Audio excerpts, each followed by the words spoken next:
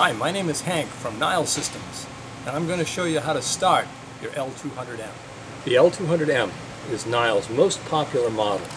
It's easy to operate and should give you great results on your first load and on all the rest of your loads using our engineered manual as a guide. On page 114 of the manual, that's the Nyle manual that comes with the unit. On page 114 of the manual, we begin by turning the power on to your L200M. Your screen's going to look something like this. Space 1, you can see here to the left, is your vent status. Space 2 is your heater status. Space 3 is compressor status. And space 4 is humidifier. A 0 indicates on, and a line, or a dash as you see here, indicates off. Both vent and humidification controls are optional. The vents are automatic only if you purchase the power vent kit option, and the humidifier will function only with the purchase of an atomizing spray, also an option. If you don't have either of these options, you don't need to consider spaces 1 or 4. Space 5 is your dry bulb temperature. A dry bulb temperature may be a new term for you, and it's simply the temperature inside the kiln measured with a dry bulb thermometer, or we call it a probe. When you look out your window at a tube of red or silver liquid in the morning to see how cold it is, you're looking at a dry bulb thermometer.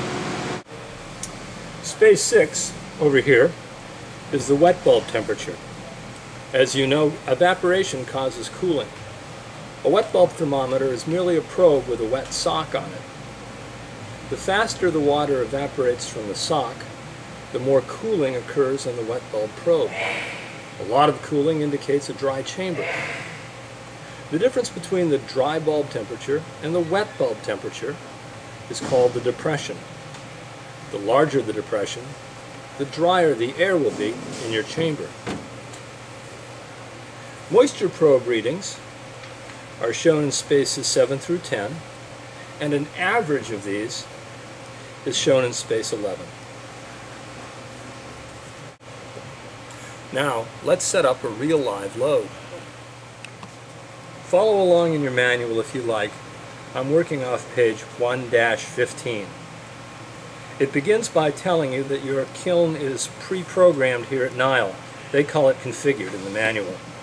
And this pre-programming or configuration is permanent and will last through power failures. To access the configuration mode, press the select key, and the first parameter screen setting will appear. To see the next parameter,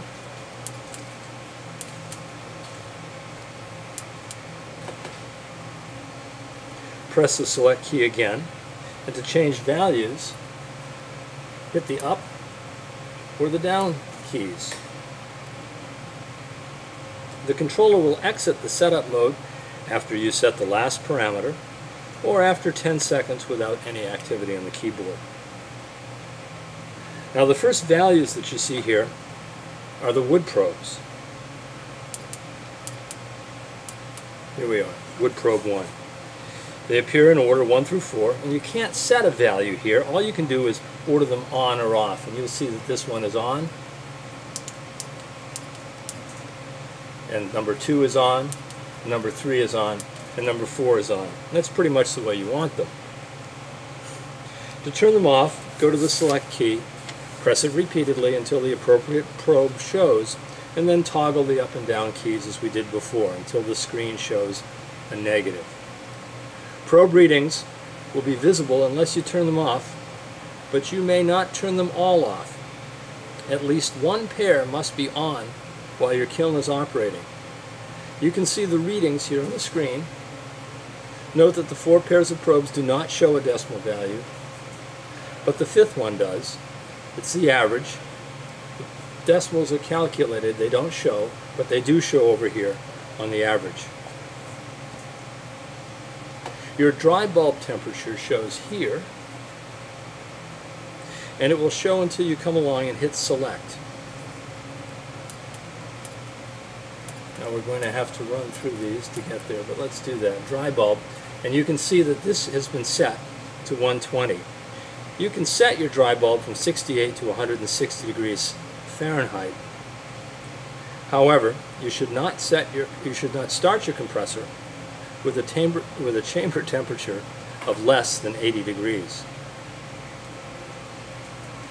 You may also select your wet bulb temperature, and we'll have to run through these to get there. Dry bulb is 120 and the wet bulb is set here at 68. Our manual tells us that the wet bulb temperature range is from a low of 68 degrees Fahrenheit to whatever the dry bulb is set at. In order to have a dry kiln, the wet bulb must be lower than the dry bulb. The next configuration is a final moisture content. And you can see that the final moisture content has been set for 8%. This can be set anywhere from 0 to 30%.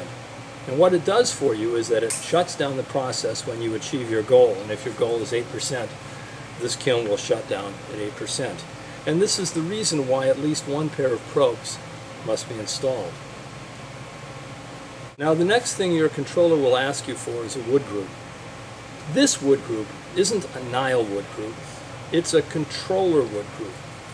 Go to Appendix 3, page 1-26 of your manual, and look up pine. Can't find it? Well, this controller is a purchased part used worldwide, and the supplier tends to identify trees with countries, so try American pine, and you're going to find it there as a Group 3 wood, so insert 3 here.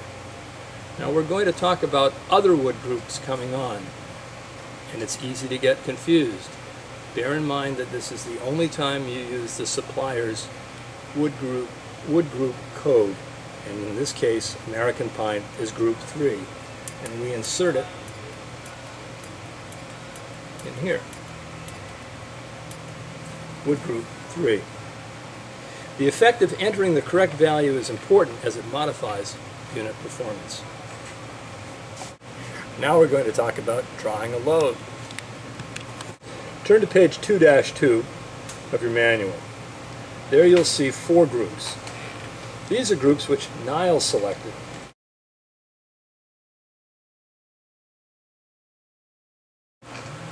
We are drawing pine today. The first question you want to answer is, what group is pine in? It says here it's in Group 1. The Group 1 schedule is on page 2-4. Flip to 2-4 of your manual and, oh boy, this is easy. You'll see that the manual says you can't dry Group 1 wood too fast. You certainly can dry other woods too fast, but not Group 1. The manual tells us to set the dry bulb at 120 degrees and the wet bulb at 75 degrees and operate in this manner until we reach dryness. And dryness, let's say, is a moisture content of 8%.